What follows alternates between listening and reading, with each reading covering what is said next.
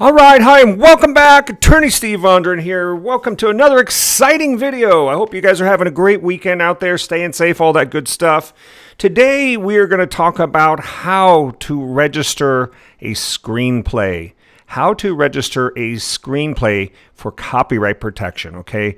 Now, first of all, why do you want copyright protection? Because in order to pursue a case in court nowadays, due to the recent Supreme Court holding, United States Supreme Court in the Fourth Estate case about a year or so ago, you have to have a registered copyright if you're going to bring a lawsuit. So it's the main way to enforce your copyrights. Other people may say, well, I'll just register with my screenplay with the Writers Guild. You can do that, but that's not a copyright. That's something totally different.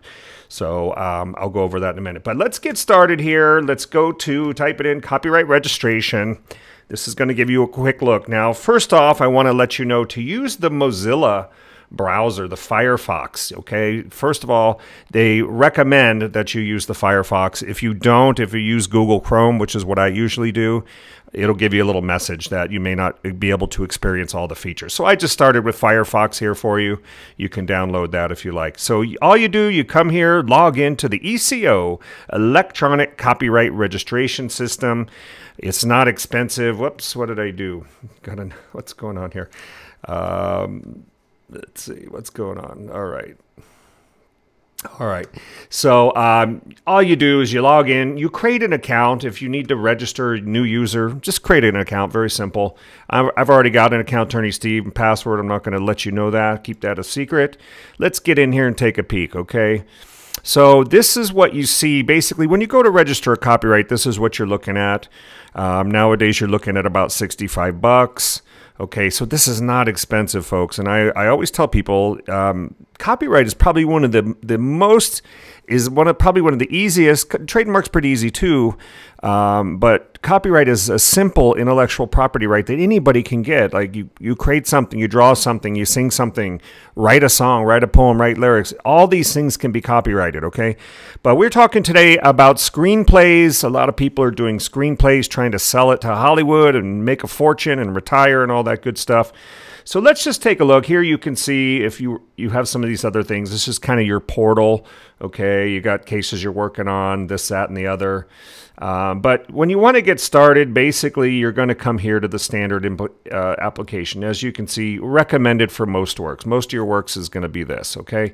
Other works that you can register over here, you can see published works, groups of photographs. You can register, photographers do this, register photographs in groups, this, that, and the other. So if it's one of these little special categories, you would come to these forms. If you pre-registration, I'm going to do a video on this. Only certain items can be pre-registered if certain requirements are met. This is under 17 USC 408. That's United States Code 408. I'm going to go over that in another video. Make sure you subscribe to this channel if you're an artist, photographer, filmmaker, videographer, YouTuber, all that stuff. Okay, but let's get back here. Say we have a screenplay. All right, let's get down to it, right? That's what you came here for. So you come here and you can see it's going to give you some instructions. I'm not going to spend too much time on that. They give you this down here. It looks like, you would click on these links, but actually that's not what you do. You just come right here to start registration. All right, so once you get in here, you can see there's a save for later, this kinds of thing, date that it's opened. And you see here, now you got the 1, 2, 3. This is what you're doing, okay? You're filling out the form, which is going to consist of these items, okay? Very simple.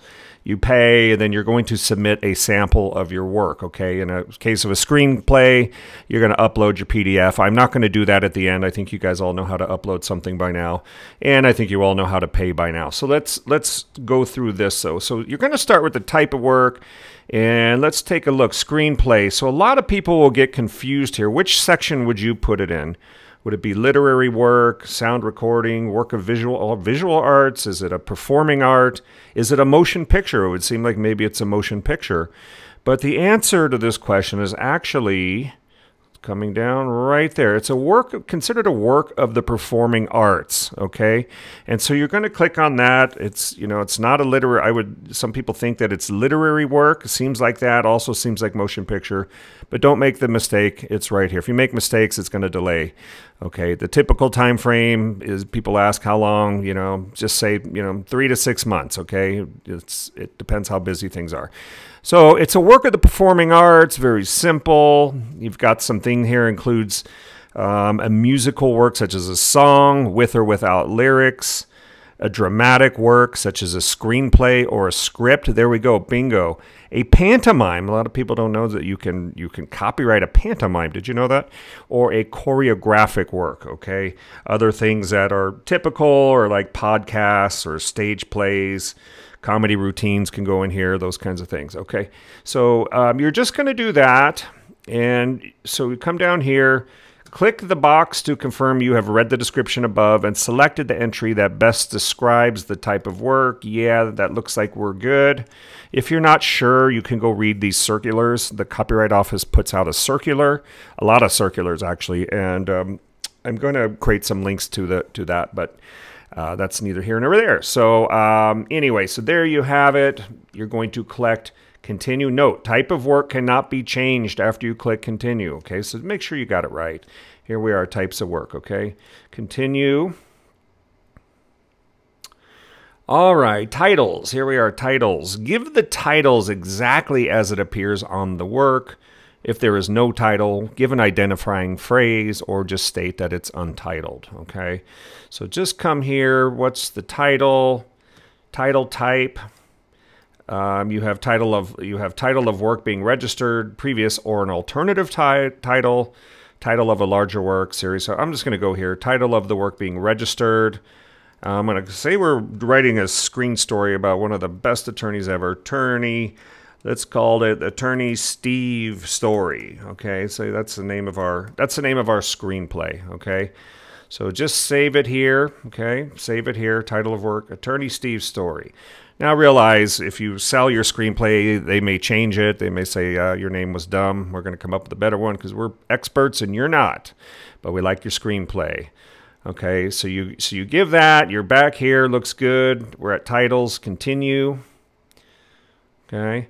Now we're down here, publication. Publication results from the distribution of copies of a work to the public by sale or transfer of the ownership, or by rental, lease, or lending. A work is published if there has been an offering to distribute copies to a group of persons or persons for purposes of further distribution, a public performance, or a public display. A public performance or display does not by itself constitute a publication. So I just wrote my Attorney Steve Story screenplay. It's perfect. It's amazing, but it's never been published. Okay, so what I'm going to do, if you need some information, click there. And you can just like right-click that and open in a new window. Has it been published? No, the work has not been published. The year of completion, well, that's right now. That's 2020. Let's say I just finished it. If you pre-registered, as I said, I'm going to do another video on this. You would put in your pre-registration number, but that's not the case here, okay? So let's just go continue. As you can see, we're working right through our checklist. Beautiful, right? Could this be any easier, folks? Authors. Who's the author? Who is the author? Well, it's me. Now, sometimes you may have co-authors. You may say, well, it's me and somebody else, so you would want to add both. But and you would do that. So you just go new. You would put in my name. You know, not again. Don't put in my name. You put in your name. We'll just say, let's say I'm the author. You'd put me here. If it's an organization, if I'm going to register this under my organization, Attorney Steve LLC, for example, you would do something like that. There's a box here for work for hire, okay, work for hire. Now that's where you hire someone. A work for hire basically is if you're a boss and you have employees and your employees create a PowerPoint for you, that's basically considered to be the copyright of the owner, of the employer, okay?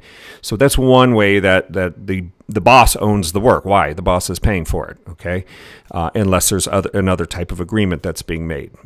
So work for hire, but can also be a specially commissioned project Maybe you find somebody on Fiverr and they write a song for you, okay? Like I like Fiverr, Fiverr. It's a fun site. You can hire someone. But you need to make sure you get the rights, that you get the rights to the work.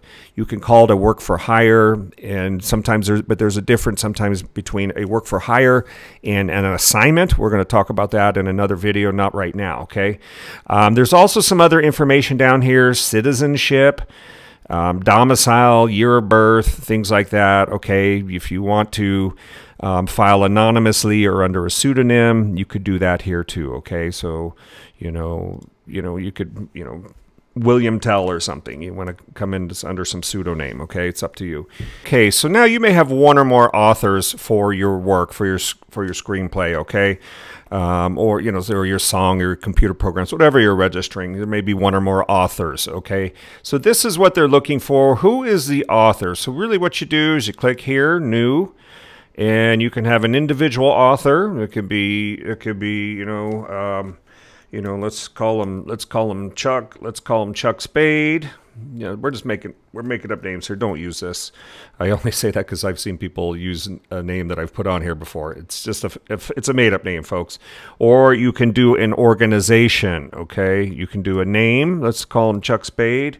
Or you could do a organization like Attorney Steve LLC. Again, do not use this. This is not what you want to do. It's please don't.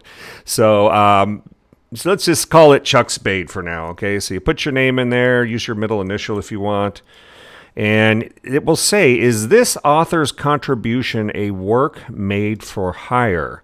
So now employees of a company, when an employee makes something for an employer during the course of their employment, those copyrights, maybe it's a PowerPoint presentation for the job, the employees are making the works for the employer. The owner is going to have the rights, the copyrights to the work. Okay, work for hire, work made for hire comes up where you're hiring someone. Say I hire a musician on Fiverr, Fiverr, one of my favorite sites. You go hire a musician on one of these freelancing sites. They create you a song. They write you a song. Okay, maybe they contribute some poetry, whatever. You want to make sure you're getting a work for hire agreement. You want to making sure that the rights are being assigned to you, that you're going to hold all the rights. And I'm going to talk about the difference between work made for hire and an assignment. But let's just say you're the screenplay writer. It's not a work for hire. You wrote it yourself. It's all yours. Just put no, okay? And then here you've got to fill out citizenship, either your place of citizenship or your domicile. You see the red here? That means either or. So you do an individual author or an organization, okay? So you do citizenship or domicile. So some people say, well, what about citizenship? If I'm not a citizen, is that going to hurt my application? No, it's not going to hurt. They don't discriminate against this country, that country, legal, illegals. That's not part of the deal. But you do have to put the information in here to move to the next screen. So I'm just going to come here, United States. Okay, and then let's save. And then they're going to ask, well, what did the author create? Was it the music? Was it the lyrics? Was it a musical arrangement? And I'm not going to talk about these definitions right now. We're talking about a screenplay. So I'm going to come right into here. This is what was created, or could be other, and then just save. Okay. Now, if you had another author, right now you can see down here we have one author. If you had another author, you could come down here and add in another author. Okay, you could do that, and you could save. Okay, again, you've got to put in one or the other. Okay, so let's just do that here. And real quick here, so you can apply for a copyright anonymously or pseudonym. That's a fake name, a fictional name. Like I think Tom Sawyer, don't quote me, I think Tom Sawyer was a fictional name. So you can save that, and let's say this person again also contributed text. And so now you see down here we have two authors. Now this author could have been an organization. This may have been a work for hire. So you can see, but you come down here, if you need to edit, come in here and edit. I'm going to say, well, Sally's not going to have any rights here, so let's get rid of Sally. And fine, this is what we have right here. Chuck C. Spade was the author, and nobody else. If you had others, again, do that. Continue. Now, Claimants. Who's going to be the claimant? Please identify the copyright claimants in this work. The author is the original copyright claimant. So I just did it, Chuck C. Spade. Chuck C. Spade is the original, is the copyright claimant here, okay? To be named as a claimant means by transfer a person, or you could be the claimant by transfer. Somebody could say, hey Chuck, I wrote this screenplay, I am transferring you all the rights. All the rights were gained by a transfer agreement, okay? So it could be that as well, okay? So same thing, you're gonna come here, okay? It's the exact same thing. Fill out the name. Let's say you're gonna do Chuck as the claimant. Chuck Spade is the claimant. It's not an organization. And let's do 123 Main Street. Again, do not use these things. You're wasting your time. And let's just say it's in, well, let's go with San Francisco, shall we? Let's go San Francisco.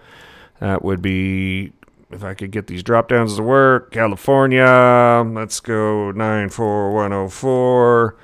Let's go United States.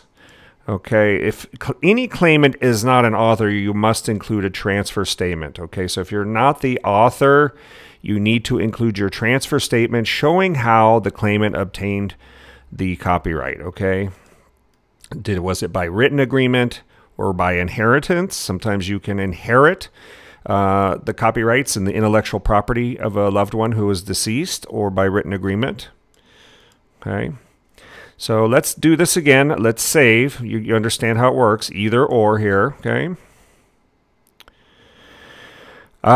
So you have that. You have your claimants. If you have any other claimants, again, hit the button again, and it'll create a new entry down here if you have more than one claimant, okay? I don't. So let's move on. Continue. Okay, we're coming over here now. Limitation of claims. This is, let's say your screenplay includes the lyrics of another company, like a rapper or something. You could put in here some of the lyrics are excluded, meaning that's not going to be part of your copyright. You can't put in Michael Jackson lyrics and expect to get copyright on that, okay? So, but here, let's just say, no, there's no limits. Everything's good. It's all mine. I feel good about it. If you're not sure, contact a copyright lawyer, i.e. attorneysteve.com. Hello, hello. So there's no limitations on the claim, rights and permission. Who do you want to, you may provide contact information for a person and or organization to be contacted regarding copyright management information or permission to use this work. So if you're the author, once again, I'm going to come back here and go Chuck C. Spade. I'm going to do my email, I'm going to do all that stuff, or I'm going to do my organization. So just fill it out how you want to be contacted, okay?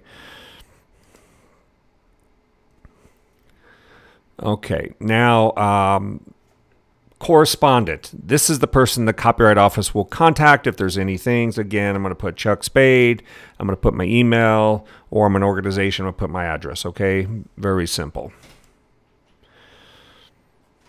And if you ever have problems, you can come back here, you know, and check these things out. Mail certificate, this is where you want the registration certificate to be mailed.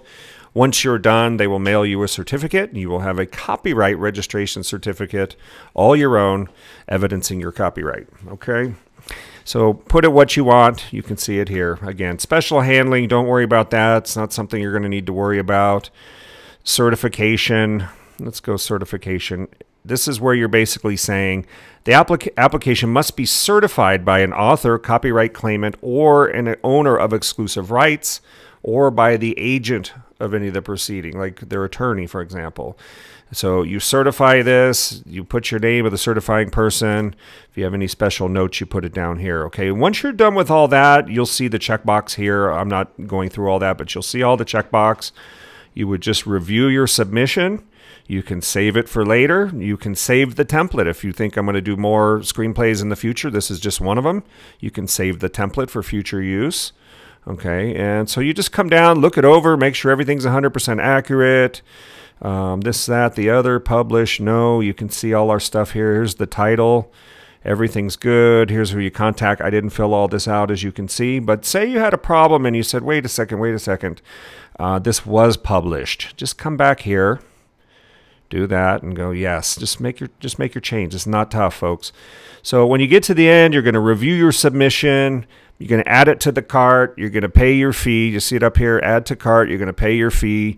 Then you're going to upload your PDF of your screenplay. Bada bing, you're going to wait a couple months, assuming everything was properly filled out. You're going to have a copyright in your screenplay, okay? So this is better than what some people call the poor man's copyright. Well, I'll just mail myself a copy of my screenplay, and no, there's nothing in the copyright law that says that's a valid thing. That's not a copyright. This is how you register right here, copyright.gov, get into the ECO, very simple, or hire a law firm to do it for you, to properly advise you, and that sort of thing, okay? But that's it, add to cart, bingo, you're on your way. That's how you register a screenplay. So this is general legal information only, not legal advice. This is just to kind of give you an overview. Do not use my name. Once again, do not use any of the names that I've put in this video. But that's it. You do that. You've got yourself a screenplay ready to sell it and market it. You can also register it with the WGA, the Writer Guilds Association, if you want. And a lot of people do that as well, just to lock in the time frame. But I find the copyright registration to be pretty effective here. And so there it is, folks. If you need any help hiring, retaining an intellectual property law firm to help you with your copyrights, your trademarks, that kind of thing. Oh, by the way, speaking of trademarks, the name of your work, the title of your work is not trademarked. Some people ask, is that trademarked? No, well, you would have to go trademark it. And to trademark it, you'd actually have to use it in commerce. So there is a provision for intent to use. I think I have a video on intent to use, which you can go watch. But then again, you're going to have to basically, you're eventually going to have to show that the work was sold or used in commerce to actually get the trademark. But I'm not going to go into depth on that, okay? Copyright law, attorney Steve Vondran here. Have a great day. Have a great week. If you like this video, don't be afraid to give me a thumbs up. Never going to hurt you. Never going to hurt you to say, I like that. Thank you. Keep coming, attorney Steve. And don't forget to subscribe. This is good stuff. Stuff you don't find on TV. There's no channel for this anywhere on TV. So have a great day. Gotta run. Take care.